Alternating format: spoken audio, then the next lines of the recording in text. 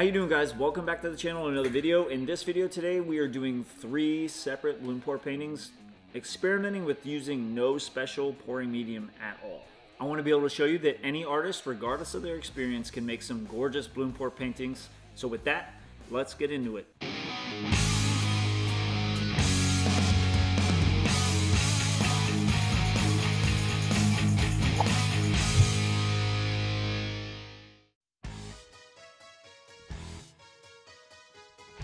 This bloom pour painting is all Artist Loft premixed paint straight out of the bottle.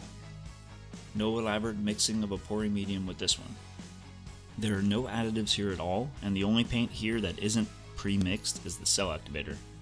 This is mixed to the same recipe as the card above and in the description. I always thought that you needed a special made pouring medium to make blooms, but all you really need is a cell activator, and that's awesome news.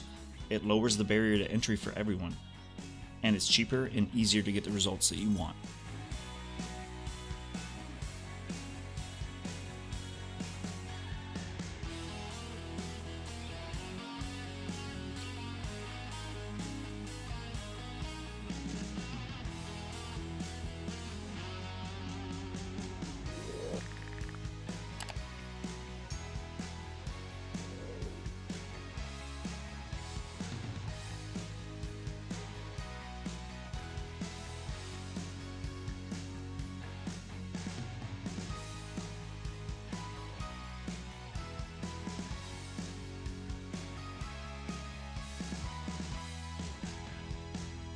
This bloom was with Floetrol mixed at a 2-to-1 ratio.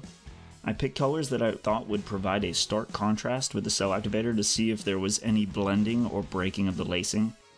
Now I know that Floetrol aids in cell creation, but I didn't know it would be this strong.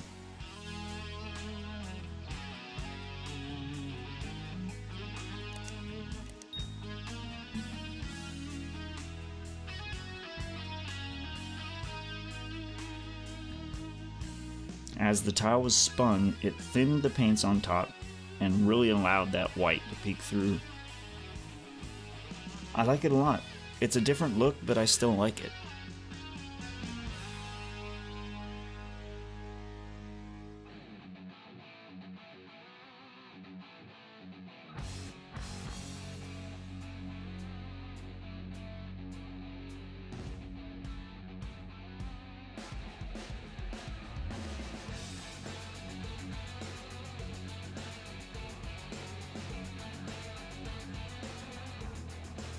This last bloom was all mica powders mixed with the Liquitex Basics pouring medium, and the base coat was that Artist Loft premix white.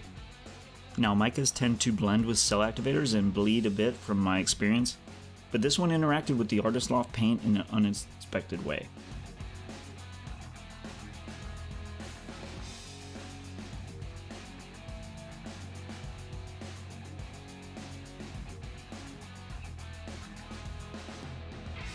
It started like a purling effect that amplified further through the drying process. Again, it was a strange effect, but I don't dislike it. It is interesting and unique, and to me that's beautiful.